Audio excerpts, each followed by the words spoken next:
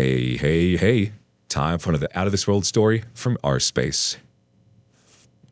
Sometimes the best advice you can give someone is to slap some sense into them. Quite literally. But since we can't resort to violence, instead, we need to tell them to move the hell on. Take their rose-colored glasses off. Help them open their eyes and see the truth. Let's shake some sense into OP today on our space. Ex-girlfriend cheated on me with a coworker. Any tips or just some advice? Anything? So my ex-girlfriend of 3 years recently cheated on me with her coworker. When I first met her, she had nothing. No job, barely any money, and no car. She was living with her mother until she got kicked out. This isn't the first time she's jumped from house to house with family members or friends. So I took her in to live with me at my mother's house. We've been dating for about 9 months when this happened, but we were already very close and we loved each other. I helped pick her up from school. I gave her a place to stay. When she had no job or money, I fought every day with my job to get her to work at my job, and she eventually got hired. I helped teach her how to drive and brung her to do her driver's test to get her license. I was there to bring her to her graduation when she really had no one.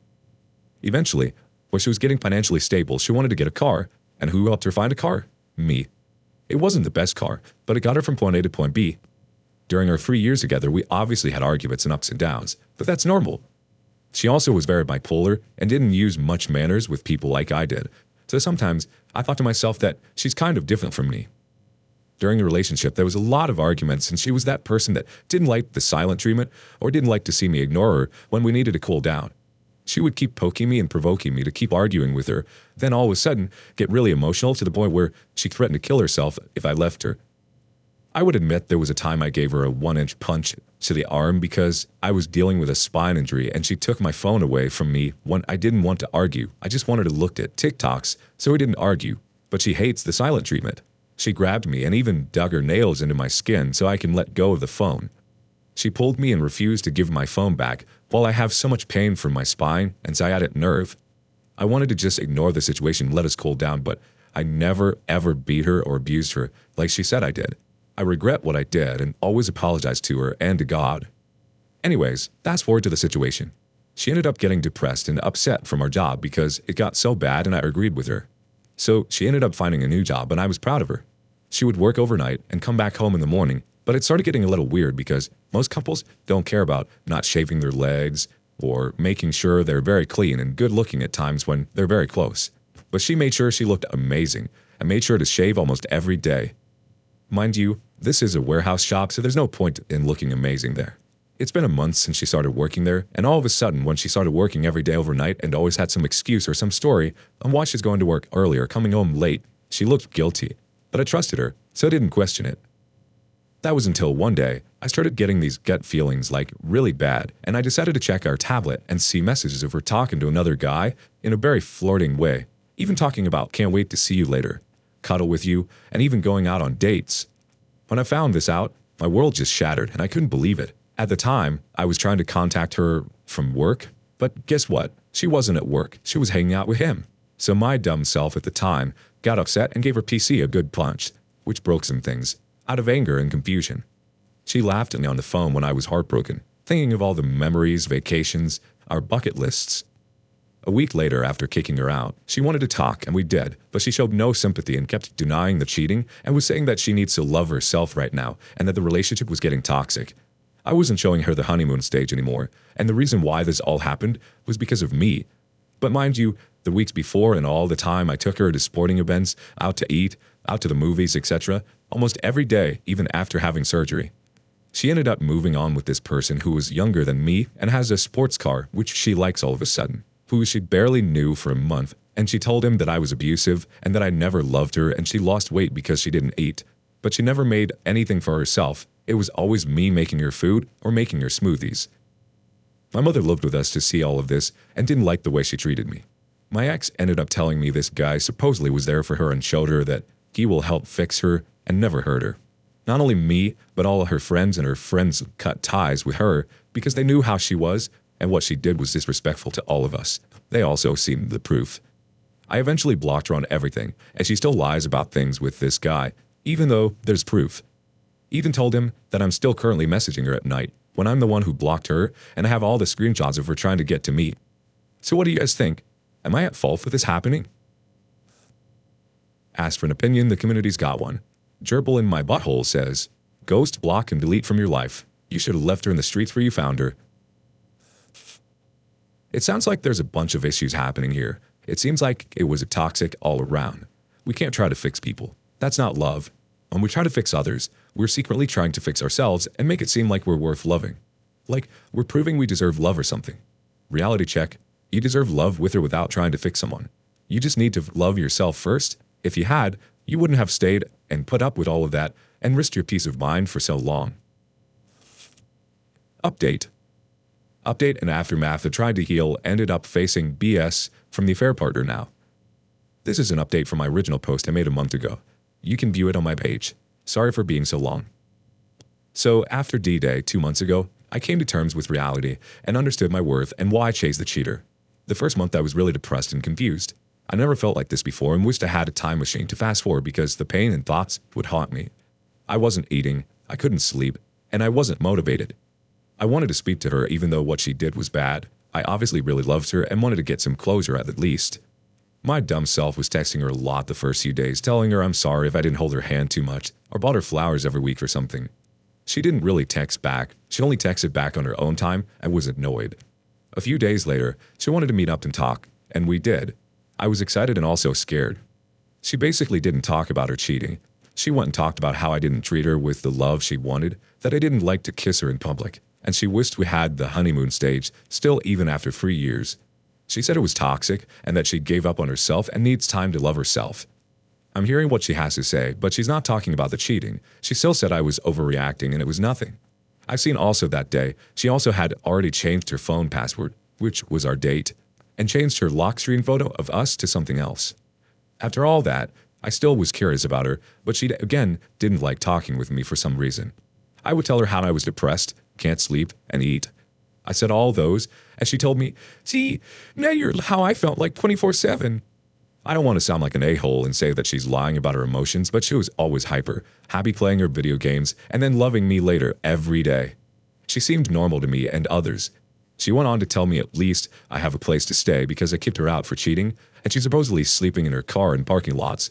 I told her, and also my parents told her, that she can sleep in a different room in her house because it's dangerous outside alone in a parking lot. She refused and said she's fine.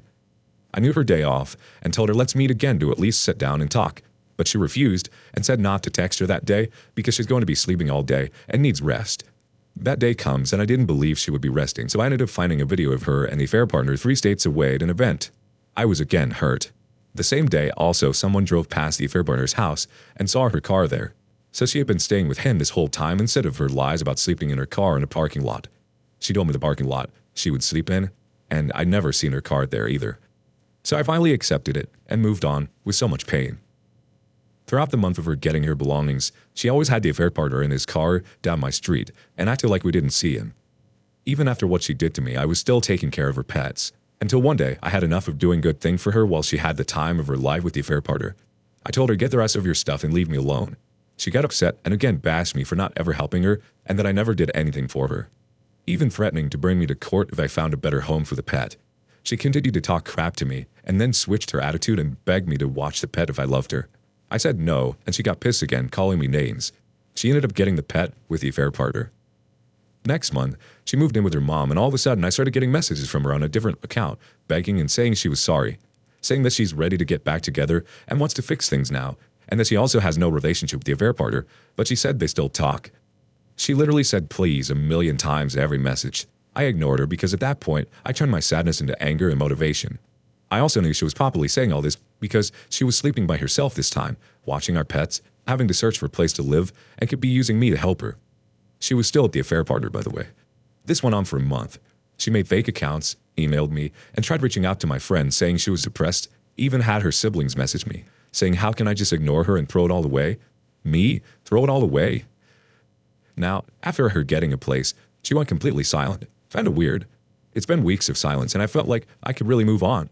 Until today, I got a message from the affair partner. I was annoyed when I seen that. I opened it, and the affair partner was talking crap, saying I should be upset. How he wants to hurt me for hurting and abusing her every day for years. Excuse me? I never physically abused her every day like he said. I'm not the type of person. I have sisters and would not like a man to mistreat them. He called me names, even saying he knows where I live and has so much info about me. He also mentioned even though he was young, he was more mature than me. He also bragged about being with her and getting laid. I was more pissed about her telling him lies that I was an abuser, and that's all I did to her for years. Mind you, I live with my parents and siblings, and they can vouch for me, and they've seen firsthand everything.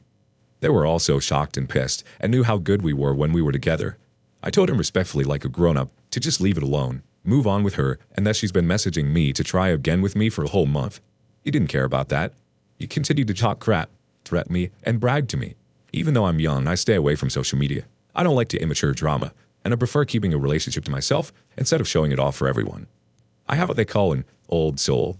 It's just crazy to me that I was with a quiet, fun girl who I thought loved me.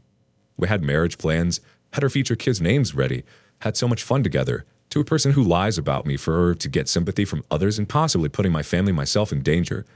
I don't understand how, after 2 months of moving on, the affair partner messaged me out of nowhere bashing me and bragging to me. I completely ignored, blocked her for over a month. Friends told me my ex started sharing posts throwing shade at me, sharing posts of how she's been treated better in a short amount of time versus 3 years, which happens to be the amount of time we were together. I'm still moving on, but I feel like there's always something going on. Edit. Another reason why she felt like she didn't see the relationship working is because I refused to move out with her into an apartment, while we had a whole finished basement to ourselves rent-free, and I always mentioned to her that it felt very early to move on like that together. Another thing is every time before when I would tell her maybe we should split, she would get very emotional and say that she had nowhere to go, and if I left her, she would kill herself, while holding pills in her hand. All the time. Now, she freely walked away with no emotion or suicide threats when I kicked her out. The community's reaction comes from Tertiary78. She didn't get mad until she got fully rejected. She's using the affair partner to get to you, and it's working. She has serious mental health issues, and it shows. Close this chapter of your life and ignore all of it. Ignore her gray rock, block any of her attempts to get to you. How did you not give her the love she wanted? All you did was coddle her and take care of her. But that's not a relationship. You let her get away with so much BS. She had you wrapped around her little finger, and still did, even after the breakup. Ask your friends not to share what she says to you anymore. Block both of them. Don't even worry about what she's doing. Move on. Update. Ex messaged me after months of no contact. So my ex had messaged me recently after months of no contact. I was getting a lot better, not feeling so hurt. So she messaged me just accusing me of getting into her accounts and deleting photos of us we had together. I don't know her account info in the first place, and I want nothing to do with her anymore, so why would I do that? She didn't say it nicely either. You would think even after what she did, she would at least ask nicely. I don't know if I should reply to her and let her know that I didn't even do that. I don't even want to think about her, that's how much I'm disgusted of her. I really think the affair partner might have done it, and she thinks it was me. Or maybe it didn't even happen and she tried to get me to speak to her. I don't even know. I just don't like sitting here thinking that she thinks I did it when I haven't even tried thinking about her in the first place for months. So to even do all that is something I wouldn't do. What should I do? Just leave it alone and continue with my life? Or should I let her know, even though I don't want to speak to her? P.S. I do have her blocked on everything and she reached out to me in a different way. I don't want to say which way because I don't want her to see this post knowing it's about her. Ninja Gecko from the community has a thought. It's a trap. It's probably a lie designed to draw you in, to reset your journey of recovery back to zero. Why? Because she can. She's not worth the response. Don't take the bait. Block and forget. Deedled Rocks responds, do not respond. The worst type of breadcrumbing and hoovering. I repeat, do not respond. One more comment from Public Star 7977. Do absolutely nothing. That is what exes of either gender do. It's to mess with your head and exercise some level of control or power over you. If you reply in any way, shape, or form, it just is endorsing their power over you. Leave it alone. Don't get involved. She's just trying to get you so you'll talk to her and she can try to wiggle her way back in. Let it go. Let her go. Do not respond. She's effing with you mentally. You're still wrapped around her little finger. Unwrap yourself. What do you make of all this? Thank you for joining us today in our space. Like and subscribe and hit that notification bell so you don't miss out on our next video. We'd hate for you to miss out. And if you want to listen to more stories from me, check out Our Lounge, where I feature a larger variety of non-cheating related stories. See you there.